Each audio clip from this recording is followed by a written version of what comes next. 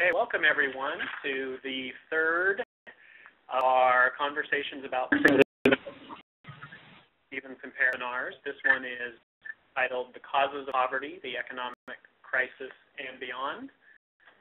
We're glad that you could join us, and we're excited to have another opportunity to listen to and learn from Dr. Stephen Compare. So he's joining us, as in the previous two webinars, from New York, and we're hosting the webinar here from Portland. Let me just introduce a couple of other folks we're involved in the preparation of this webinar. One is my colleague here in Portland, Nikki Martin. You'll probably hear her voice a little bit later as we take some of your questions and comments. And I want to recognize Kate Baldus, our colleague at the Bank Street College of Education in New York, who was instrumental in preparing this webinar as well. Just a housekeeping items, and then I'll turn the presentation over to Stephen. You probably noticed we have the phone lines muted to reduce background noise. We have 127 folks signed up to participate in this webinar, so with that large of a group, the potential for background noise is very high.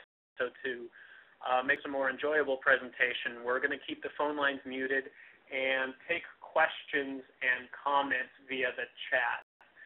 Those of you that just participated in the poll, the chat panel may have collapsed on you, so you'll need to expand that, but I'll just show you here on the slide. This is what the channel should look like, and then it should be over here on the right-hand side of your screen.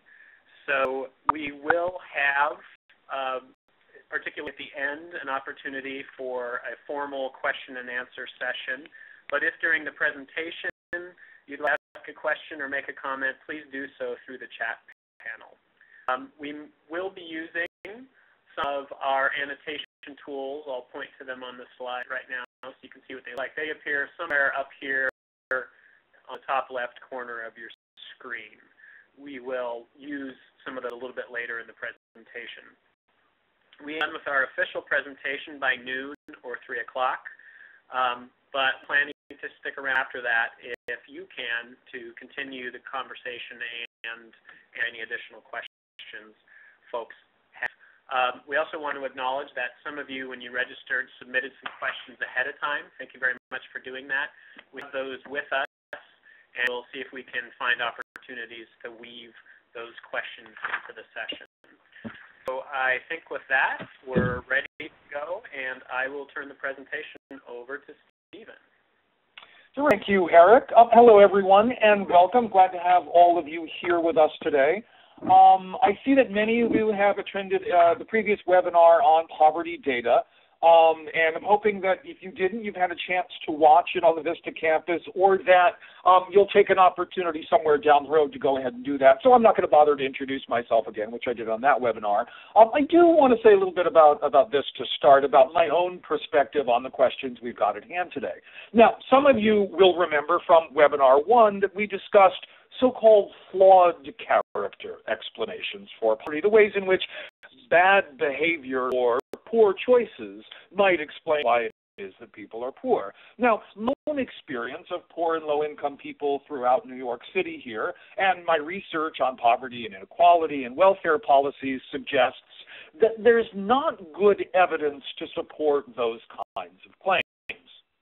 So, as we look here at what our goals are for the course of today, I'll say that through the lens of the Great Recession of 2007 to 2009, I will focus our attention today on the particular ways in which changes in the economy and in labor markets, large and small, affect people's ability to provide for themselves and their families. Now, this is what Bradley Schiller, some of you will remember from that first webinar, would call a restricted opportunities kind of explanation. The point is to help you all think about the deep-seated structural sources of the poverty that you're likely seeing in your own agencies and in your own communities, and to better understand the challenges that many Americans are facing now, and by extension, to understand a bit about the challenges they face in so-called normal times, too. Now, before we begin to examine some of the data that will help us make sense of what's happening in the United States today, remember that the charts and graphs and the large economic patterns we're going to be looking at represent the lives of real people. many millions of real people. And emphasize that. Here's one illustration of some of the factors we'll be talking about today. Now, this, some of you may recognize, comes from the Tumblr collection of what are now well over 200 pages of images that Americans have posted, tell their own stories about their own struggles. I'll read what this one does in case you can't see the type. But as I read, go ahead and use the chat that Eric was pointing at a bit earlier, and see if you can identify the factors that identify here that contribute to poverty. You should also feel free to weigh in with any other factors that you think are important in understanding the poverty that you are seeing. So this is as follows. 3 days old. I've already incurred thousands in medical debt, even though I have good insurance. My dad laid off when construction all but stopped in 2008. He hasn't been able to find anything more than temp work that paid more than a third of what he was making. He's going back to school after more than 10 years. When he graduates, he will be over $100,000 in debt. My mom will still be paying on her student loans when I'm in college. Well, she was able to find a stable union job with the county and has been able to pay the bills. Most of them. I bought a small 20-year-old 2-bedroom house in 2006, only to watch its value drop from $250,000 to $65,000. Hundreds of calls, emails, and faxes to the bank in an attempt to modify the loan. We received a notice of trustee sale. Our only option is to move in with my grandparents. This is the American dream. It'll be this hard. Okay. I'm going to ask Nikki. I'm looking over at the chat. I don't see anything. Am I missing something, Nikki, or are folks being quiet and reticent today? I could taking a little bit of think time, but things are okay. That's good. The comment generational poverty versus facial one-time incidents resulting in poverty. Mm-hmm. And this is Eric. Let me just jump in for a second. I think we had obviously direction. Just folks are doing this already, but if you could chat to all participants, I think the keeping slide said to send it to the host. But if you could please instead send it to all participants, all of us will then be able to see it. Well, there we go. So I see April's talking about the high cost of healthcare, right? As we'll talk about in a little bit, this becomes hugely important, particularly for unemployed people who lose their insurance. As you're pointing out, sort of government support. Also talk a little bit about this down the road, about the ways in which historically and in the current period, government does and does not step in particular kinds of ways to help in these kinds of urgent situations. High unemployment rates, the problem that even folks with the access to jobs sometimes are in low-paying jobs. High cost of education, which again we'll talk about in a little bit, creates its own sets of problems, both in terms of coming up with the money to pay for while you're trying to retrain, maybe to get back into the job market, and depending on the kinds of loans you've taken and how much they are, the real burden that can impose upon lots and lots of people for many, many, many years. Underemployment, Alyssa weighing in, I think that's important as well. It's not just difficulty in finding jobs. It's not sometimes that those jobs are low wage, but sometimes, you can find a decent job, but it only is 20 hours a week as opposed to 40.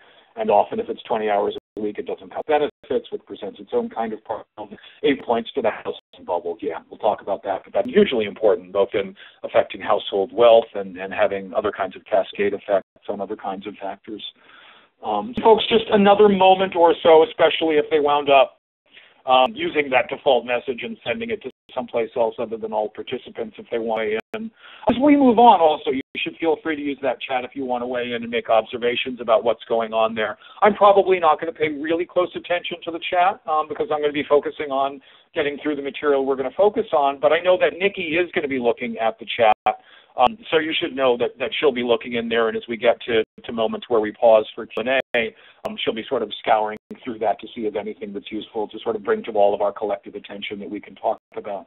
All right, so why don't we go ahead and move on from there?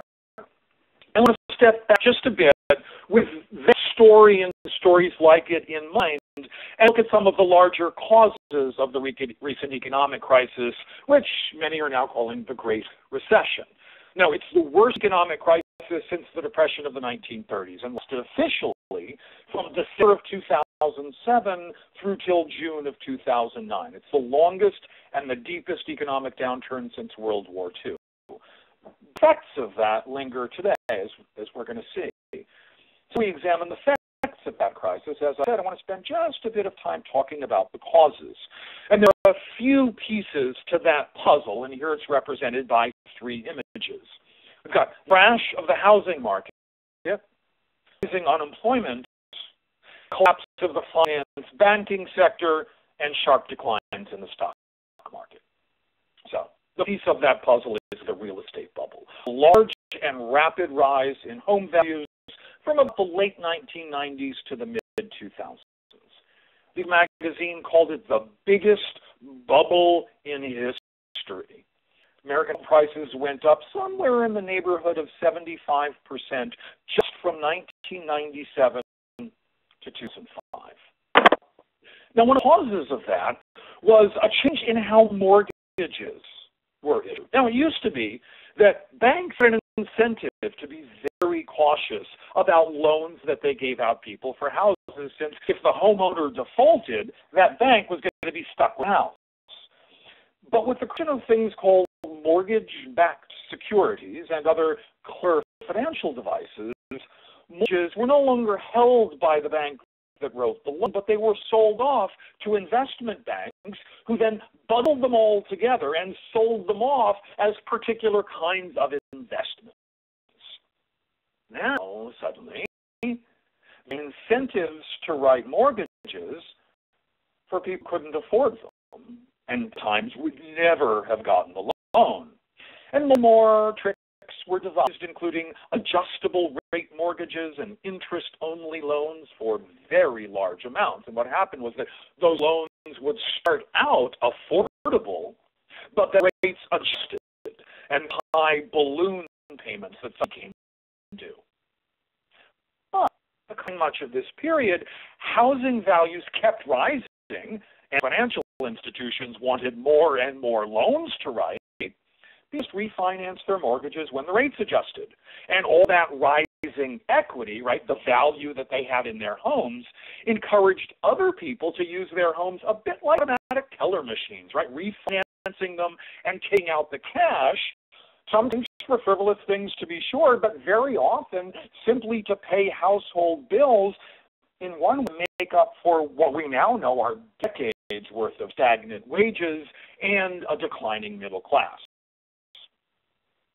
Now, that really precarious set of strategies worked more or less as long as home prices kept on rising.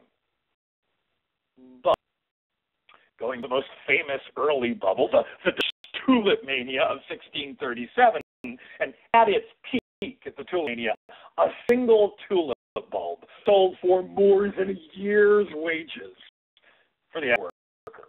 Right. Just like then, all bubbles burst, and so on. So when the bubble burst, home prices start falling, and falling fast. Now, that had two effects.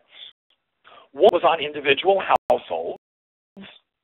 The other was on those financial institutions that had bundled those mortgages together and resold them as supposedly low-risk investments. See here some of the effects on households. A decline in net worth, particularly among people of color. Let me see if I can get this to function. Right.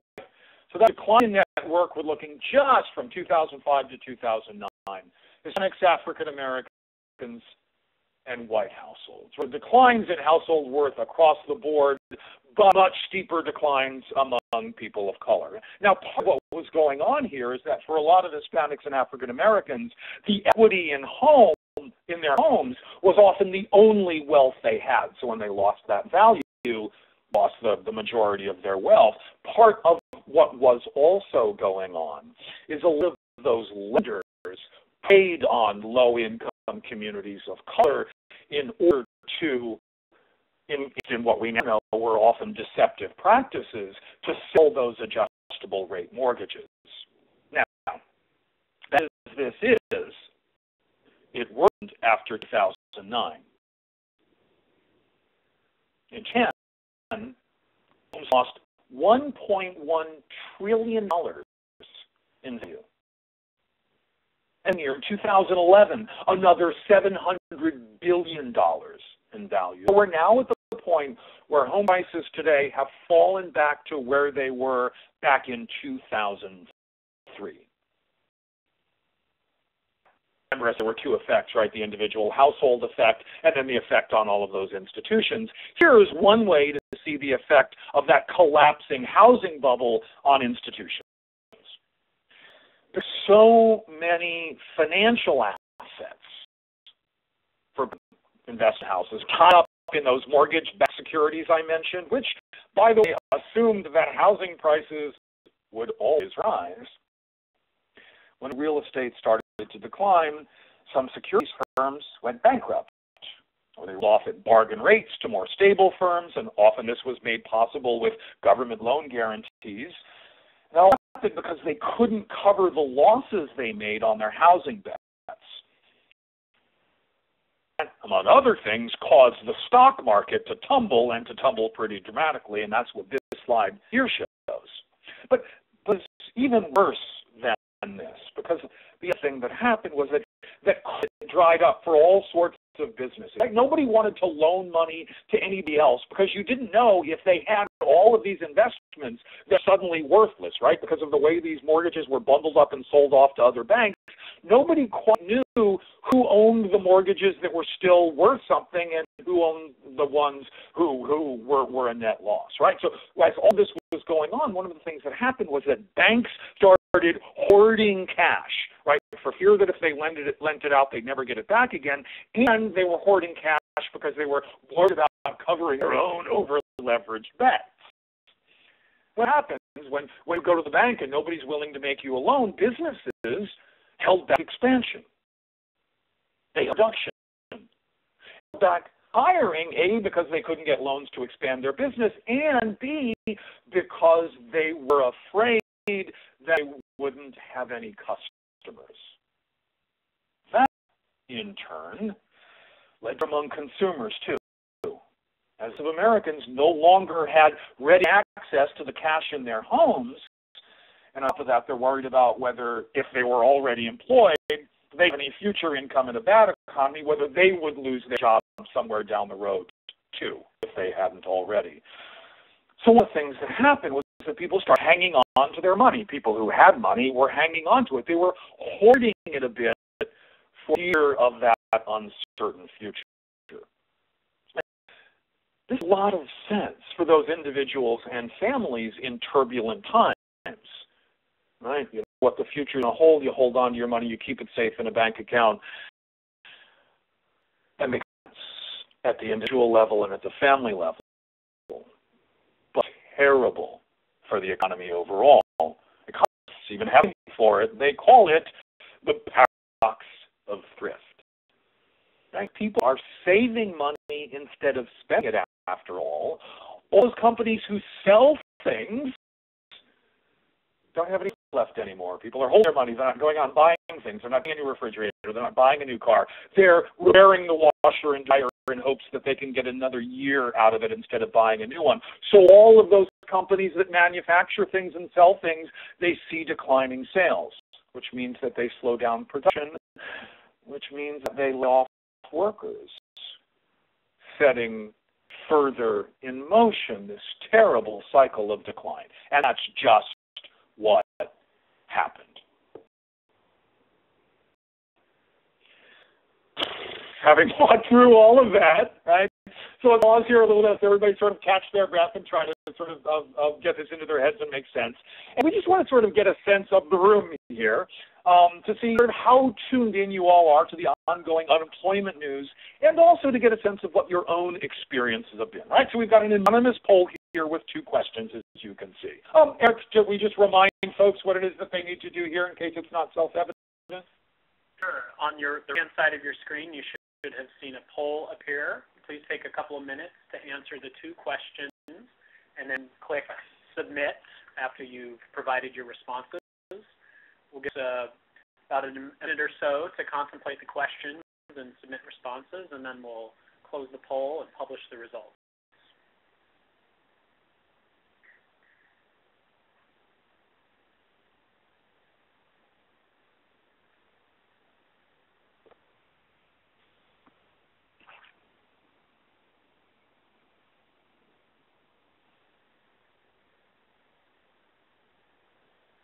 Okay, we'll 20 more seconds.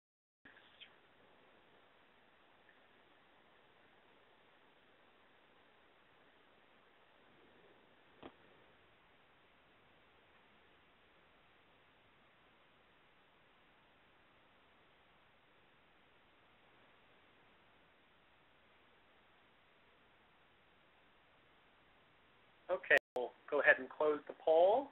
Looks like just about 90% of the folks submitted responses, so that should be fairly representative. So we'll close the poll. Doing a little number crunching in the background here.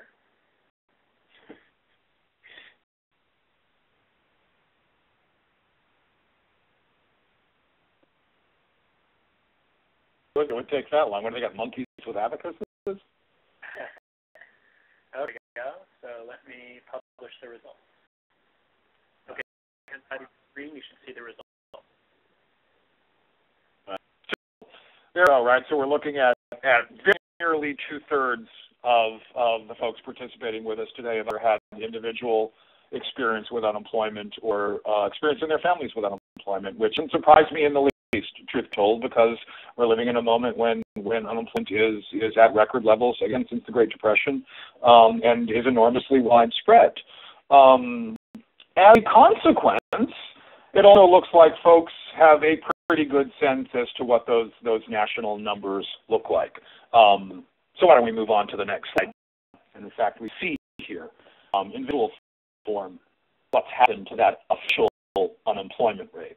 Right, it's not written in here all the way to the right, but the most recent number is 8.3%, as about half of you got January 2012. Right, that 8.3%, just so we sort of the actual humans affected here in mind, is about 12.8 million people.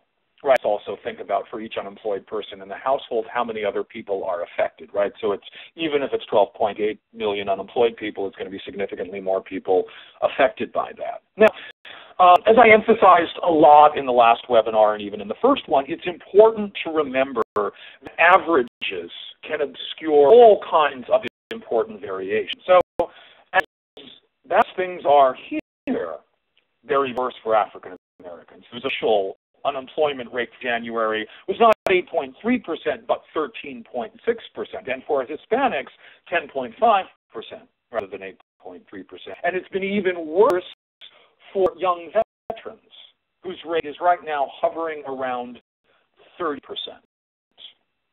If we look at the slide, what we're looking at here is the Labor Department's broadest measure of unemployment, which, unlike the slide that we just saw, what the Labor Department calls its U3 measure, this measure, the U6 measure, includes people who are missing from that full number, like people who have been unemployed for so long that they've been looking for work anymore, and people who need full-time jobs in order to meet their bills and support families, but only have part-time ones, right? So this includes both the underemployed and the long-term unemployed who have given up looking.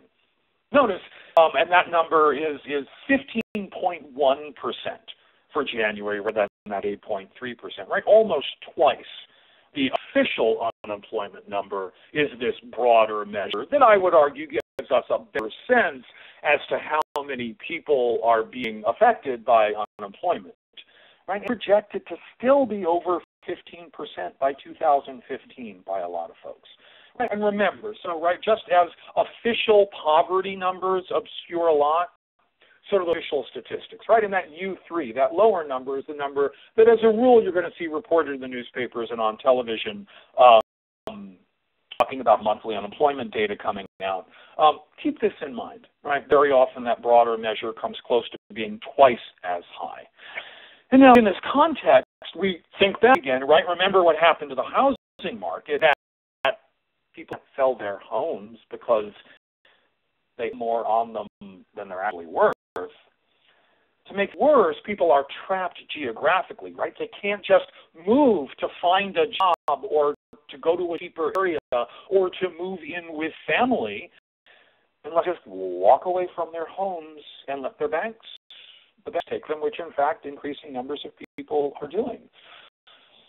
And through another kind of vicious cycle gets set in motion, right? Loss can lead to default, which can lead to foreclosure, which can lead to abandoned houses, which can affect the value of all the rest of the homes in that neighborhood, which can then in turn lead to declining values in those homes and lead to reduced household wealth among those other people who maybe are or were a little bit more financially secure. Okay, so let's go on. And other aspect of the problem, and what's in some ways worse here is that the recovery from this recession is unbelievably slow, and finding a job often very difficult has been especially hard of late, right? So these lines here show how far employment dropped once the recession began, and how long it took to get back to normal. This red line here, that's the current recession, right, unfortunately. See, right, the job loss was much worse than the selection of other recessions in the last 40 years or so.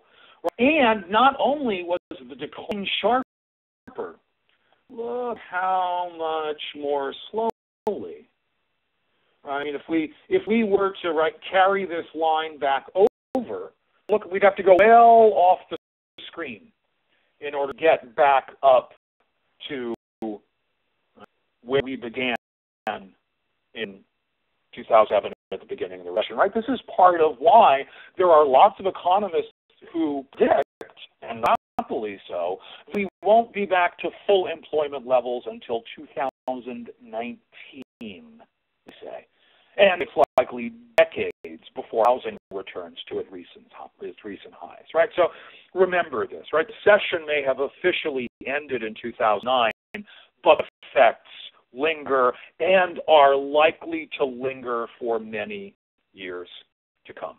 Now that slow recovery we saw in that red line shows up again here in long-term unemployment rates, right? So part of what we see going on here, it's not just that we have more unemployed people, but that they're being unemployed for a longer period of time, and yet another vicious cycle gets set in motion, because in some ways the longer you're unemployed, of course, the more desperate you are for work, because the more fragile your family life becomes, but the longer you're out of work, often the harder it becomes to find work. Some employers will only hire people who already have a job for fear that if you've been unemployed too long, well, your skills are going to get rusty, or your contracts have dried up, or your knowledge has become outdated, and so on.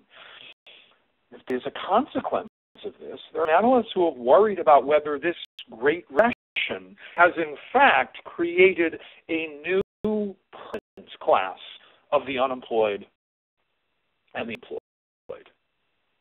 Look at this. This is how bad it is. We are still right now, if you look all the way right over to the end here, right, at this 4.2 number, right, how many people are looking for work for every available job. There are still in the neighborhood of 4 job seekers for every job that's out there. And I think that it's really useful to consider this fact when evaluating arguments that people are unemployed because they don't try hard enough. Now, it's true that some people have become discouraged and they've given up looking for work. But considering the lack of available jobs, considering that given this 3/4 of every job seeker, no matter how hard they're looking, job,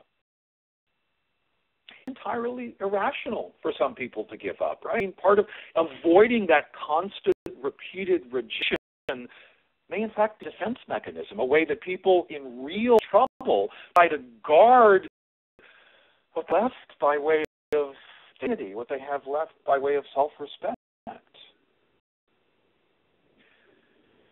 As I keep repeating, right, averages obscure a lot. So as bad as the portrait is that I've been painting, it's worse in some industries than others, right? As we can see this here, right? Look at, so this is number, right, unemployed. Is this, what do we call that? That's sort of a light purpley sort of line. Right? The number of unemployed in each industry and the number of available jobs. Right? Trade and wholesale. Discrepancy there. Right. Bad as that is, 4 job seekers for every available job. Depends on the industry you're in. And in fact, right, you're in wholesale, you're in education and health services, you're in manufacturing, you're in construction. It's actually much worse than that. Over. Worse depending on your education, especially the last few years, right? So this is now looking, right, the line is 2007. That red line, just look at the red line for the moment, right? That's 2010. Right? So again, remember that official unemployment rate, 8.3%. U6, that broader measure of unemployment, over 15%. Now we're looking at unemployment by that official number, right? So compare this with that 8.3 number, right? 8.3 for people with less than a high school diploma. It's almost 15%. Right? I don't have these data handy for you to take a look at, but if we were to look at that broader measure by education in this way, right? Unemployment rates right now for people with less than a high school diploma approaching 30%. Right? Contrast, right? For advanced education with a bachelor's degree or more, relatively low, right? Under 5%. And in fact, if we broke it up and looked at people with, say, a master's degree or a PhD, somewhere in the neighborhood of 2% unemployment rate. Right? So again, there's going to be enormous variation when we're talking about unemployment. It's going to be variation by grade, right? What kinds of jobs that people have had. It's going to be variation by the kind of education that they had, right? And there are, an awful lot of people who say, well, the solution to this is that people need to go out and engage in retraining. Easier said than done in a lot of ways, right? I mean, you think of, a 55-year-old construction worker who's still a ways away from retirement, can't afford to retire, is still, 10 years away from access to Medicare, so won't have health insurance. All good to suggest that, a guy who, got out of high school and went off and got a good job in construction, that for an awful lot of the 20th century was enough to pay your bills and raise a family. Where's training programs going to come from? Where's the money for those training programs going to come from? What kind of skills has he developed over time in construction that are going to be truly applicable? And isn't he just going to be competing for jobs with other people who already have experience in that field? Right? It's a complicated sort of thing to suggest, well, people ought to just get retrained. It's an easy thing to say. It turns out to be a very difficult and a very complicated thing to put in practice. Okay, so we're talking sort of awful, terrible consequences of job loss. I just made reference to it in talking about Medicare. This is one of them. Life insurance comes with the loss of a job. Right. And, of course, increase the likelihood of illness and untreated illness, which can have two terrible effects on a household that's a fragile state, right? It's going to raise your expenses because you're not insured anymore, so any health care you get is going to have to come out of your pocket, and it's your ability to work, right? The day that you are sick, you're not going to be able to go off and work, and if that illness remains treated over time, it can result in effects on your ability to work. There are folks who refer to these kinds of cycles, these kinds of sort of ways in which these effects feed each other. They're referred to sometimes as poverty traps. Right. Looking at this, we can see that 50 million Americans are without health insurance, and often a single accident or a single illness away from poverty. Of people who are living on the edge right now. These are not problems confined to a minority.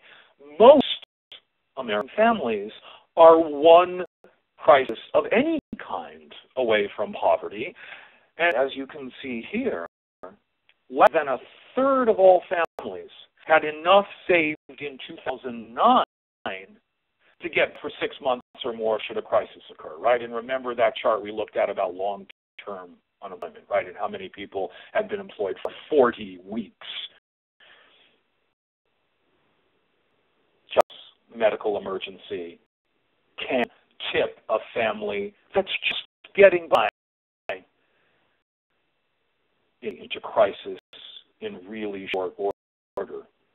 Right? In fact, here's the larger impact of that.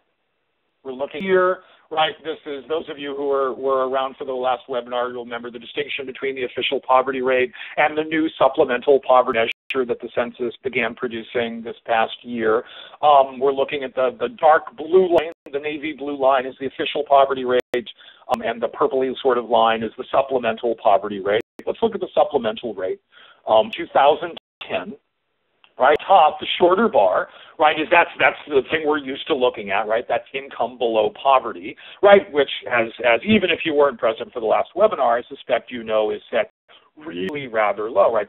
$17,000, give or take, for a family of three. Look at those other two bars, right? This is adding in families that are often referred to by the Census Bureau and others as low income.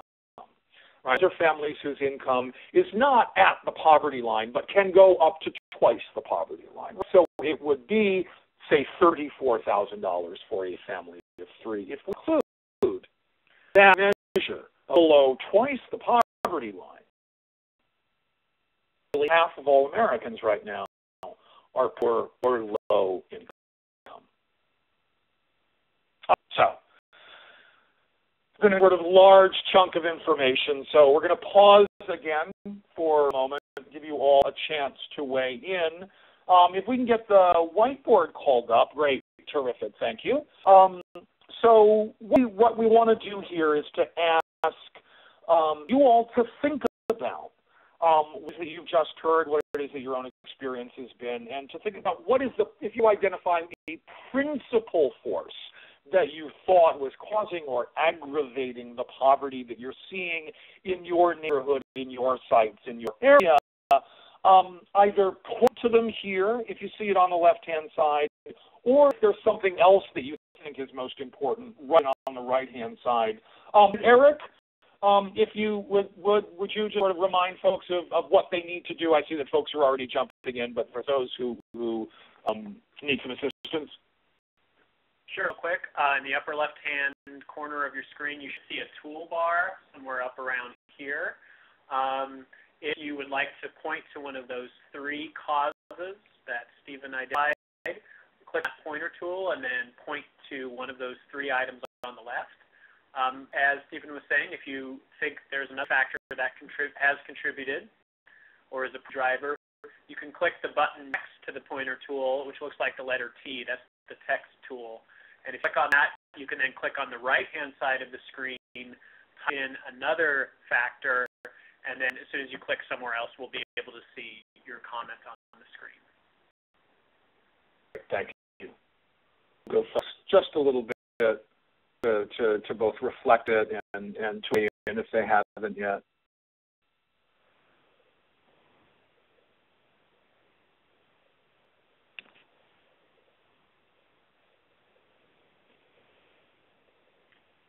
Start typing something and you're not seeing your comment on the screen, just click somewhere else momentarily and then your comment will be posted. We see, right, we sort of see some convergence here. I would say that looks like at least a plurality of folks are identifying unemployment as the principal problem that they're seeing where they are. I'm going to assume that sort of a lot of folks are latching on to whoever it is who identified high cost of living there, since they put it in there but haven't written anything specifically. Yeah, I mean, one of the things that we've seen, and this varies a lot depending on where you are, but we've certainly seen overall inflation, right? Not necessarily the price of all sorts of goods and services going up across the country, but I've seen some real spikes in the cost of food.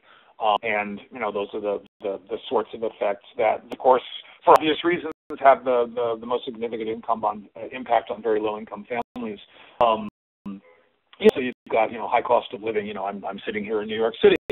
Becomes a real problem for folks who live in New York, and particularly, in Boston and San Francisco, places with exceptionally high housing costs.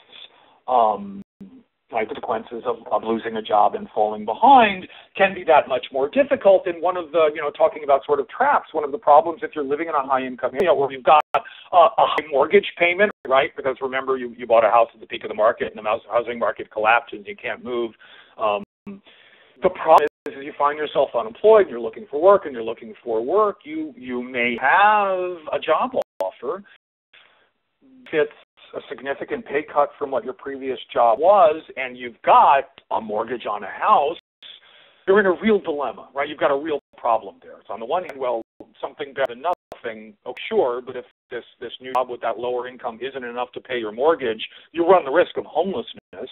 If you accept that new job, it means you can't be out looking for a job that does pay enough. I mean, it's an awful set of decisions that an awful lot of people are facing.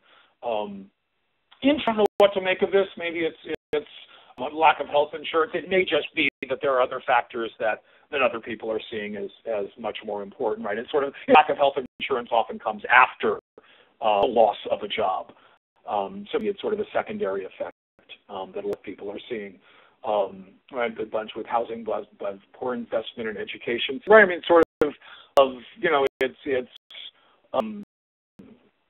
else equal unemployed people with PhDs and advanced skills have a much easier time in today's job market than other folks do, right? So it's an location we have, and we see this popping up in all sorts of places when we look at the data. Immigration status, it's cut off a bit, but it looks like it says English. Right, that can be a real barrier too, right? If your skills are not terrific, that's obviously going to limit the kinds of jobs that are available to you, and depending on where you live and which kinds of jobs there are, you're gonna be in a particular kind of bind depending on where you are and what it is that you're confronting. We get a little bit of the variety there, and in some ways we can see a little bit of the lack of variety there, and the ways that people wind up being poor. I want to now turn to what's been done to deal with what it is that we've just seen, right? To ask the question, how the government responded? Well, here's one way, right? That numbers of Americans are both eligible for and receiving SNAP benefits, right? Remember, SNAP we used to call food stamps, and in fact, some states it is still called food stamps, right? The number is now over 46 million Americans are receiving food stamps. Half of those, by the way, are children. And 40% of those food stamp benefits are now going to households where the adults are employed, right? Again, sort of think to the question about underemployment. That's clearly part of what must be going on there, right? Either people aren't earning enough money to be able to afford food, they're still poor, or they're not working enough hours, right, which still winds up being not earning enough money, right? And keep in mind that those 46 million, the average food stamp benefit is about $130 per person per month. A huge difference, right, if you're a family living on the edge, poor or low income, but fairly limited. Here's a look at what the consequences have been. Here's unemployment insurance benefits. Record sums are being spent on unemployment. Thanks to those kinds of programs that have been in place for many years, right? Food stamps have been around 1960s, but actually sort of came out of the 1930s as a trial program. Unemployment insurance is a program that came out of the Social Security Act in 1935. Thanks to those programs that have been around for many decades now, along with visions of the American Recovery and Reinvestment Act of 2009, the so-called stimulus bill, which provided new benefits and did a lot by way of extending or expanding benefits that were already in place. as a result of those activities, many millions of Americans have been kept out of poverty. And just from the programs that we look at here for the year 2009, 14 million Americans were out of poverty. So that's, I think, useful for us to keep in mind that as bad as poverty is and continues to be, as bad as unemployment is and continues to be, it could be significantly worse were it not for those programs that are designed to intervene, especially in those moments of economic crisis. Right? Now, if we look at the next, right? So it's the effect is so broad that according to the data that we're looking at here, a lot of this is again coming from calculations using that supplemental poverty measure. Poverty would be about 10 percentage points higher than its level without government cash benefits. And think back to that supplemental poverty measure. Overall measure is about 16%. Figure 26% is about where poverty would be without the programs that the effects of the programs that we're looking at here. Right. So these have real powerful effects for many, many, many millions of people. However ineffective they might ultimately wind up being, especially in periods of great crisis. Okay. List almost exclusively so far on the Great Recession. We've looked a little bit at the causes, at the impact, and at the response. What does this have to do with poverty in normal times? The answer to my mind, stating only a little bit, is everything, and especially the rate of unemployment. In low-income households, this is, I think, something that people don't quite recognize in my experience. Even in low-income households, the majority of household income comes from wages from work. And we're looking at data here from the Congressional Budget Office in 2005. Right, we see the total household. We're looking just at we're looking at just low-income households here. Right, only low-income households here in these data. Right, now household income, as you can see, right, is look over here at 2.5. Right, is only give or take maybe $16,000. Right, and remember, right, poverty is about $17,000 for a family of three, and 2005 it was about $16,000 for a family of three. Right, but here's the key lesson. Right, look at this. Most of that income is earnings from work. Those are low, and they're supplemented with a range of social insurance and assistance programs, right? That's what we're looking at here. But even in poor households, income comes from work for most families. Periods and not when opportunities change, pots change.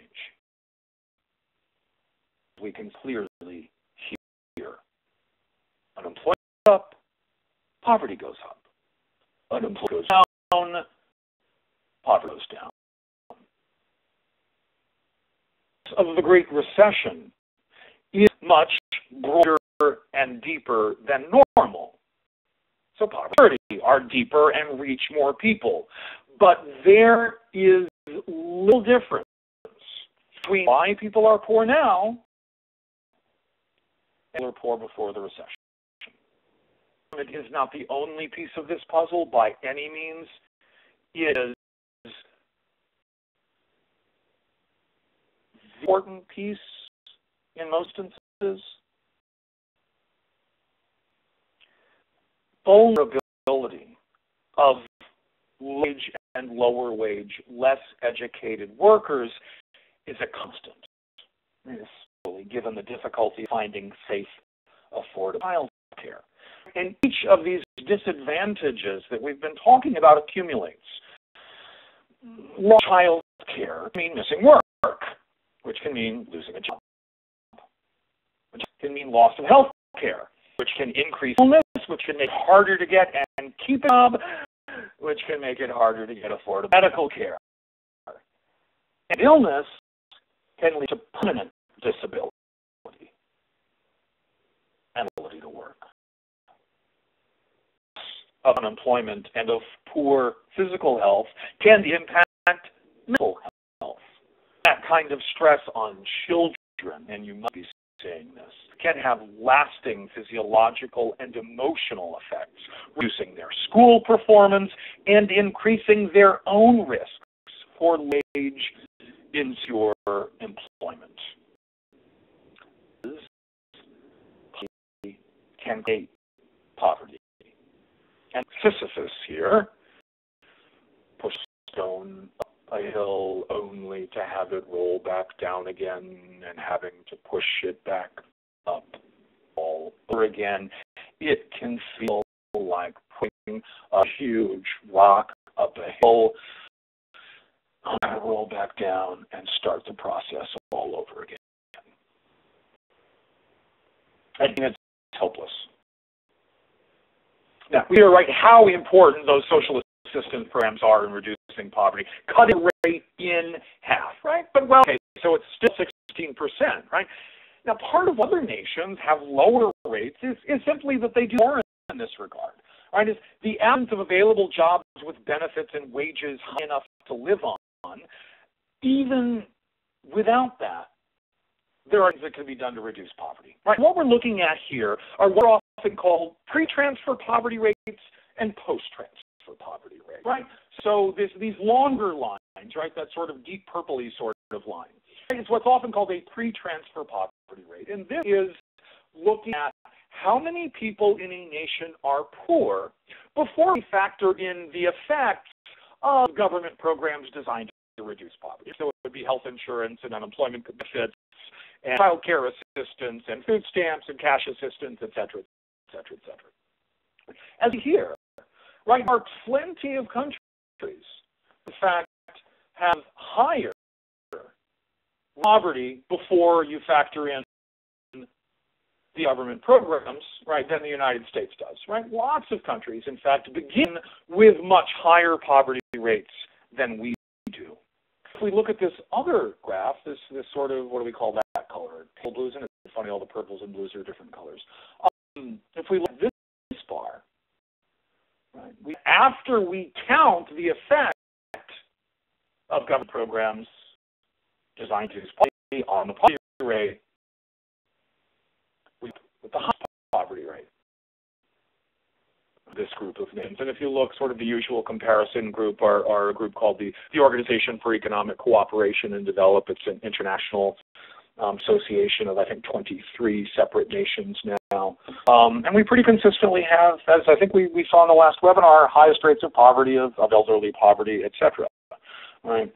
So part of the answer to why we have more poverty now and why we've had more poverty in the past is in some ways not all that complicated. We do to reduce it. And after this gets to something that a couple of folks asked about in the questions before coming in, is one of the things that happened is that a lot of the programs that we do have in place have become less effective over time, and part of how that's happened is that benefits have simply stagnated or declined. They haven't risen with inflation. They haven't kept pace with what's going on. So what you're looking at here, and this is as of 2007, right, so right on the edge of the Great Recession, right, the year in which the benefits, right, of these programs controlling for inflation had their highest value. You can see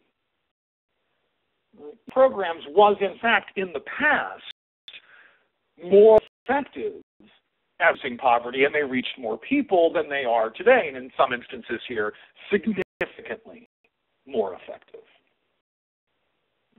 Part of the work that your programs are doing is filling in this gap here, right? Not just in periods of deep and broad crisis, but all the time, right? And you know this, even in so-called normal times, there are many millions of Americans living in poverty, a number that, as we've seen, has been on the upswing for decades, not since 2007. Short-term solutions are complicated, politically complicated, and as policy matters complicated, But the kind of work that many vistas do is a part of improving people's well-being in the short term. And enormously important, and not just in a superficial way. And it's important in periods of recession, to be sure, but unfortunately, it's also a recession for Americans. Now, why this work matters. Part of what you can do is to intervene, stop those back loops that I've been talking about for the hour or so. And in fact, by intervening at the right moment, you can, in fact, short-term ameliorative, sometimes called strategies, you can stop a short-term poverty crisis from becoming a long-term poverty trap. Short-term aid is often long-term prevention that can interfere with that feedback loop that people can get trapped in. So we're coming on the end of our hour here, and it's time to let all of you weigh in a bit and for us to look through the chat here and see if we've got questions. And Nikki's gonna pull out some more questions you had from previously, and be back with you shortly. I'll try to answer as many of your questions as possible. But if you think about what those questions are, either ask them in chat, or I guess that's the only place we've got right now is right to ask them in chat. You do that, think a little bit, post some questions in chat, talk amongst yourselves if you'd like. Eric's going to say a few words about how it is that we're going to proceed from here. So, Eric, please jump in. Sure. It's just about noon Pacific time or 3 p.m. Eastern time, and we want to honor and respect the time for those folks that only have an hour with us and need to get going. So let me just walk through some summarizing and closing slides, and as Stephen says, we'll come back and we'll take some of your questions. So I want to mention that the conversation we're having here today doesn't have to end at the end of our time with Stephen. It can continue, and one way it can continue is through the Vista forums on the Vista campus. We've created a new thread just this morning or afternoon where you can go and continue to post questions, share your own experiences, share some of your ideas and your pondering, both as a result of this webinar and from your Vista experience so far. So look in the Vista Cafe for the new thread. And I also want to mention that we have, especially for those folks that weren't able to join us for the first and the second of the webinars in our series, we have them posted and archived and available for viewing on the Vista campus.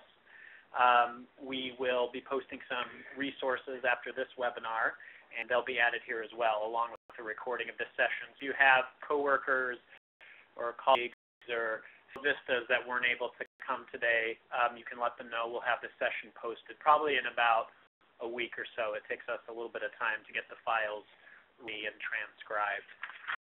So with that, we're in our official presentation. I want to say thank you again for joining us, and we have a couple of surveys that should pop up when our session is over and you close out of WebEx. The first is a short WebEx survey. Then we also have one that we'd like you to take that we'll be looking at to identify ways that we can improve this webinar if we offer it again, as well as improve other webinars we may design and deliver. So with that, I'll say goodbye officially and turn off the recording in a moment. But for those who have a bit more time, Stephen will stay on the line a little bit later to answer questions that we'll take via chat.